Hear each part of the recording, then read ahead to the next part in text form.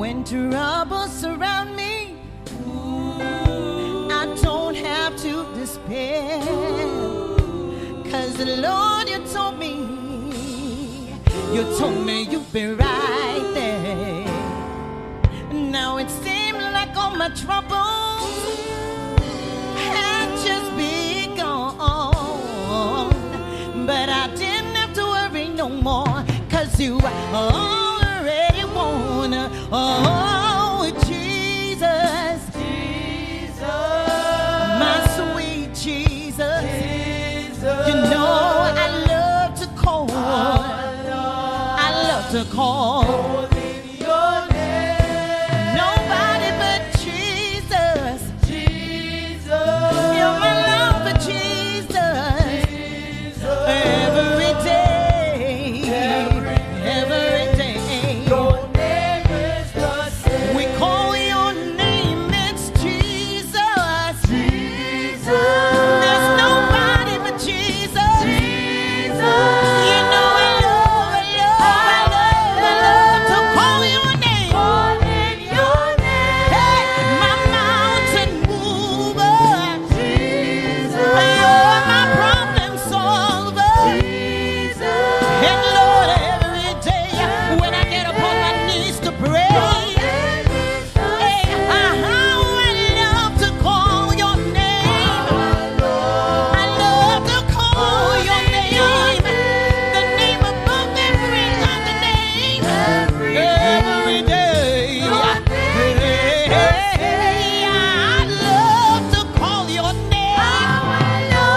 No name but the name of Jesus. Every day. Every day. Your name is the same. Demons has to flee when I say Jesus. Jesus. Sickness has to heal when I say Jesus. Jesus. Every knee shall bow before, and every tongue proclaim, we want to pray. Precious name of That Jesus. matchless name of Jesus.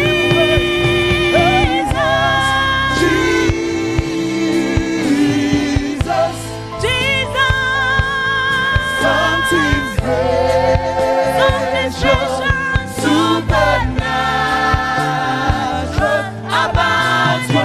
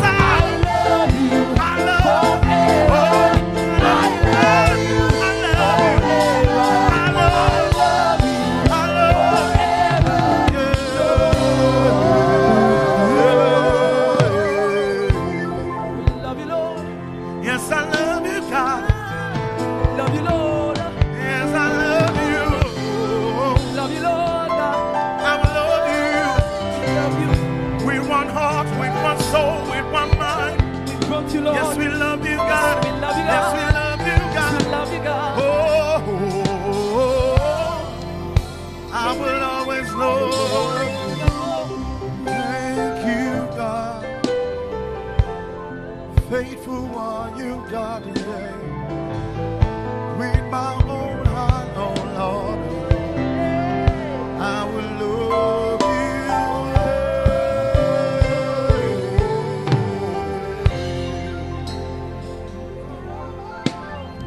Forever, forevermore, forevermore, forevermore, forevermore, forevermore, forevermore.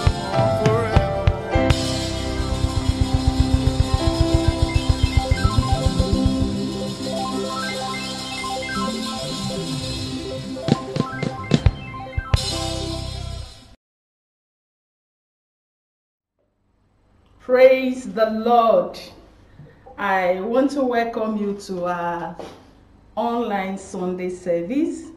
Welcome to church. This is the day the Lord has made, that we will rejoice and be glad in it. Today is a good day. The Lord bless you. This month has been tagged as our month to focus on Christ for a new beginning. God is set to give you a new beginning. Let us pray. Our Father and our God, we thank you. We bless your name for today. Lord, we have come to listen to you. We have come to hear from you. Father, we ask that you bless our spirit, soul, and bodies in the name of Jesus. Speak to us in the language that we understand. Father, give every one of us our portion today in your word, in the mighty name of Jesus. Thank you, Lord, for in Jesus' wonderful name we have prayed. Amen. Hallelujah. Yes, God is about to give you a new beginning. God is about to give you a new start. Praise the name of the Lord. You may have had a very rough time, a very tough time during the course of the past months, in the course of the past days and past weeks, as a result of the global pandemic, or as a result of the present situation where you have found yourself. I want you to know that the Lord wants to give you a new beginning. Things may not have been going well for you as planned from the beginning of the year. You have your plans, you have your aspirations, you have your dreams for the year. But along the line, the dreams have been altered. The dreams, your plans have stopped. I want you to know that God has a plan for you. He wants to give you a new beginning. Let us hear what the word of the Lord is saying to us today. We read from the book of Isaiah chapter 43, verse 18 and 19. Isaiah 43, verse 18 and 19. It reads, "Remember ye not the former things, neither consider the things of old." 19. "Behold, I will do a new thing." Amen. "Now it shall spring forth. Shall ye not know it? I will even make a way in the wilderness and rivers in the desert." Hallelujah. This is the word of the Lord for you today. This is your lot. This is your portion. Hallelujah. And so today, I will be talking on the topic I have captioned as a new beginning. Why worried? A new beginning. Why worried? Why are you worried? The Lord has already said it, that He is set to give you a new beginning. He said He will make a way for you, even in the wilderness. Praise the name of the Lord. Why are you worried when God wants to make a way for you in the wilderness? Why are you worried when God wants to make rivers for you, even in your deserts? Praise the name of the Lord. I want you to know that whatever the Lord says, that is what we stand. No matter what you are facing today, you don't need to be worried. The Lord has promised you a new beginning. He said, "I will make a way in the wilderness. I will also make rivers in the desert." The Lord is faithful to His word. Whatever He says, that is what He will do.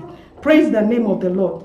Now, one of the heaviest onslaughts by the enemy in the battlefield of our minds is the stronghold of worry.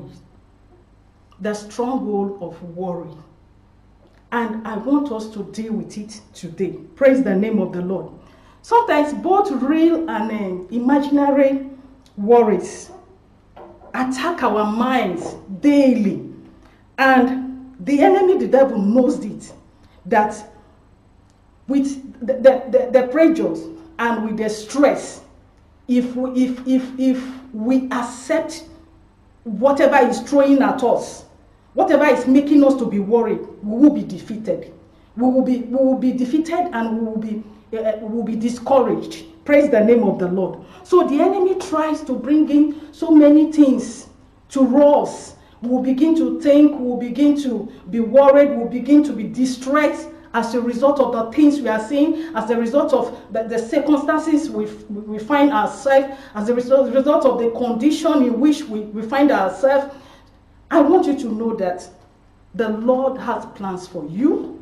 The Lord's plan is that you should not be worried. Praise the name of the Lord. The Lord wants you to know that even in that situation that looks hopeless, even in that situation that looks as if there is no way, He said, I will make a way for you in the wilderness, and He will make rivers in your desert. Praise the name of the Lord. In Matthew chapter 6, verse 25 to 32, I will only read 25, 31, and 34. Matthew 6, 25 to 34, rather. I'll read 25, 31, and 34. I read 25. He said, therefore I say unto you, take no thought of your life, what ye shall eat, what ye shall drink, nor yet for your body, what ye shall put on. Is not the life more than meat, and the body more than raiment? Verse 31. He said, therefore take no thought, saying, what shall we eat? Or what shall we drink? Or wherewithal shall we clothe? 34 now. He said, take therefore no thought for the morrow, for the morrow shall take thought for the things of itself. Sufficient unto the day is the evil thereof. Praise the name of the Lord. Your being worried does no good to you. Amen.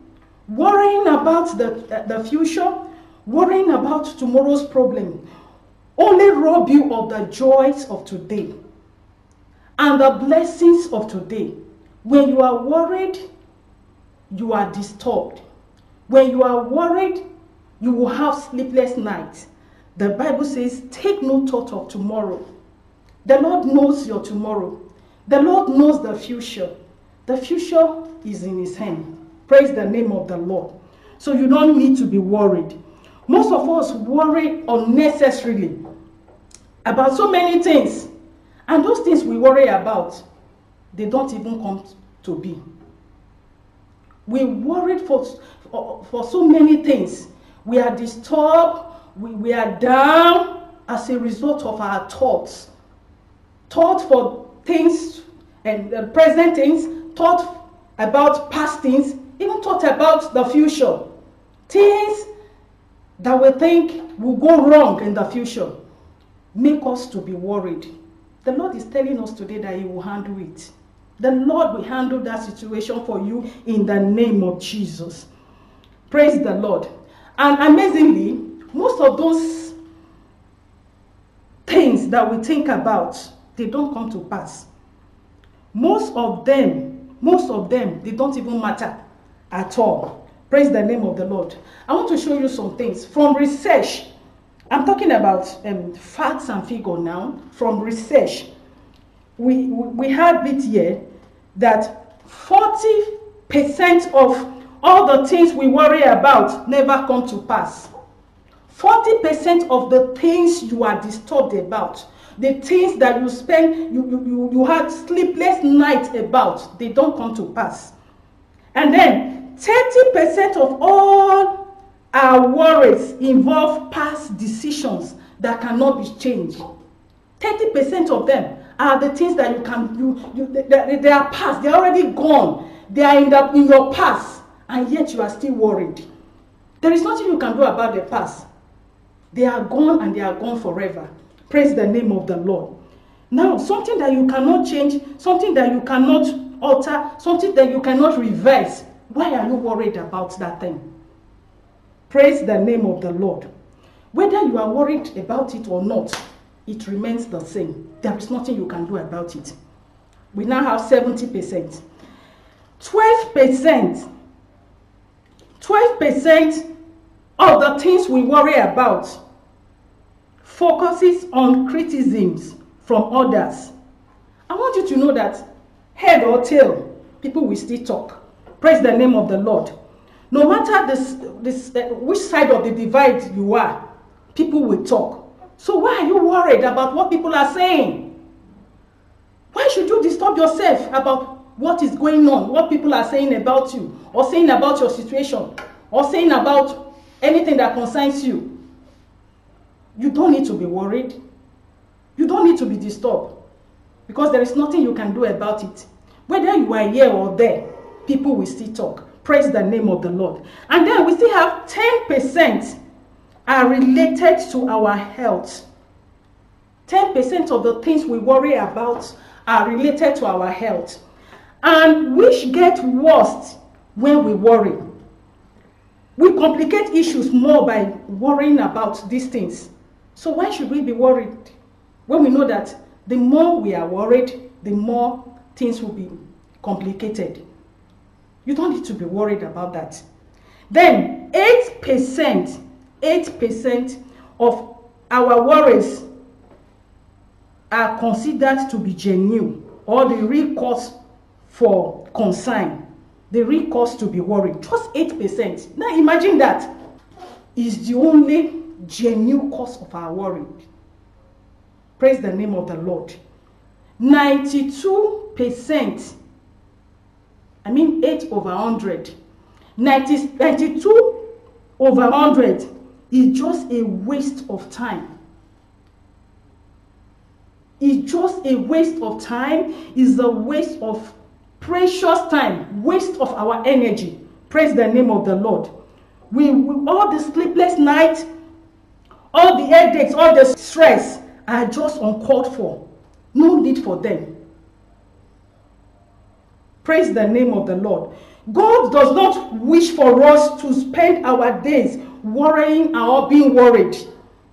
Not about the future, not about the present, and not about even the past. Praise the name of the Lord. You know what worry does to us? Worry cut into our thoughts and drain us of our energy and our joys, of our strength. Praise the name of the Lord. Worry sap our strength and our blessings. Now, there is a big difference between being worried, and critical thinking or creative thinking. When you are thinking creatively, you tend to be productive in your thinking. At the end of the day, the outcome of your critical thinking or your creative thinking will be productive. But when it comes to being worried, at the end of the day, it is destructive. It is not productive. That's just the difference. So you find a way to know when to think critically and not to worry at all. All of them have to do with our thoughts. Praise the name of the Lord. And the greatest battlefield for us, for humans, is our mind. Is our mind. And the devil capitalized on that to wreak havoc. I want you to know where to fight this battle. Praise the name of the Lord. Praise the name of the Lord. Rather than worrying, do this instead. The Bible says in Philippians chapter 4 verse 6. Philippians chapter 4 verse 6. I read from the New Living Translation. It says, don't worry about anything. Do not be worried about anything. Instead, pray about everything. Tell God what you need. Thank Him for all He has done. I take it again. Don't worry about anything. Anything is anything. The Bible does not say we should worry about some things. He said, don't worry about anything. Instead, pray about everything. Pray about everything. Both minor things, both major things. Pray about them. Tell God what you need and thank Him for all He has done. Praise the name of the Lord. If you can do this, then that battle that the enemy is using to discourage you, to fight you, to put you down, will be over. You will be victorious in your Christian life. Praise the name of the Lord. Finally, before we leave, I want to give us 3 reasons. 3 reasons not to worry. 3 reasons not to worry. Number 1, the God who created life in you can be trusted with all the details of your life. God created you, so He knows all the details of your life, even to the hair on your head. The Lord knows them. He knows them one after the other. Praise the name of the Lord. He said, before you were formed in your mother's womb, He knows you. He has engraved you into the palms of His hands. So you are before God daily. The Lord knows you. The Lord knows your needs. The Lord knows those things that are making you to be discouraged. The Lord knows every damn thing about you. So you don't need to be worried. All you need to do is to take it to the Lord in prayers. And He is faithful. Praise the name of the Lord. In Jeremiah chapter 29 verse 11, the word of God says to us, He said, for I know the thoughts that I think towards you, says the Lord. For I know the thought. The Lord knows the thought. The Lord knows the thought. He has a thought towards you. He said, thoughts of peace. Hallelujah. If the Lord has thought of peace towards you, why are you peaceless? Why are you disturbed? Why are you having that sleepless night? Hallelujah. He said, and not of evil, thoughts of peace and not of evil, to give you an expected end. Oh, praise the Lord. What a lovely word from the Lord today. The Lord knows the thought that He's thinking towards you. Thoughts of peace. Thoughts of peace. Thoughts of good things. Thoughts of great promises. Thoughts of redemption. Thoughts of goodness and mercy towards you. He said, and not of evil. God is not thinking evil towards you. It is the devil that is always thinking evil towards us. Praise the name of the Lord. He said to give you an expected end. What are you expecting? So why are you worried? Your future is in the hands of the Lord.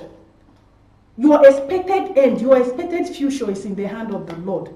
The Lord is giving you an expected end. So don't be disturbed. The Lord will do what He says He will do. God does not ignore those who depend on Him. He is always faithful, and He will be faithful to the end. Praise the Lord. That's one of the reasons not to worry. This should give you every assurance not to worry. Praise the name of the Lord. Number 2, second reason not to worry is that worrying about the future hamper your efforts today. Worrying is more harmful than helpful. So why indulge in something that will destroy your life? You don't have to be worried. You don't have to be worried. You have no reason to be worried. Praise the name of the Lord. When you keep worrying, you destroy your today. Instead of enjoying what the Lord has in stock for you today, you won't be able to enjoy it. Your destiny will be destroyed. The purpose of God for your life will be destroyed. Praise the name of the Lord. So, get yourself out of worry. Get yourself out of getting worried. The Lord knows you. He has you in the palms of his hands.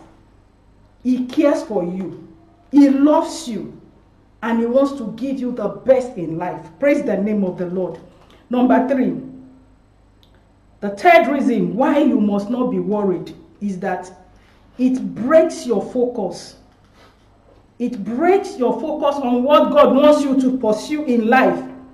You simply lose focus and miss his purpose for you. Matthew 6:33 says, "But seek ye first the kingdom of God and his righteousness, and all these things shall be added unto you." So do not worry. God got your back. Praise the name of the Lord. The Lord knows you. He got your back. He will help you. He will help you in that hopeless situation. In that hopeless situation that you think there is no way you can get out of it. I want to assure you this morning, I want to assure you today that the Lord will make a way for you. The Lord will make a way for you. You will come out of it victoriously in the name of Jesus. That is God's plans for you. Praise the name of the Lord. Today, I want you to remember, you don't have any reason to be worried. This is the day the Lord has made for you. He's giving you a new beginning. He wants you to make a new start on a clean slate. Praise the name of the Lord. He said, forget about the past. Remember not the former things. They are all over. They are past right now. So forget about them and look ahead into the future. Look unto Jesus for a better tomorrow. Your tomorrow is bright. Your tomorrow is good. God is giving you an expected end, a glorious end in the name of Jesus. The Lord bless you in the mighty name of Jesus. If you are under the sound of my voice today and you have not given your life to Christ, you have every cause to be worried. You don't have a new beginning yet. But today, you can make up your mind to have a new beginning. I want to give you the opportunity to receive Jesus into your life today, wherever you may be,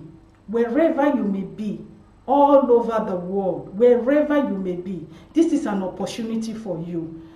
Tomorrow might be too late. Today is your day of salvation. I want you to close your eyes wherever you are. And as I pray, may the Lord Jesus come into your life today in Jesus' name. Father, I thank you. I worship you for your children. Oh God, as many, oh God, that want to give their life to Christ, that want to decide for Jesus today.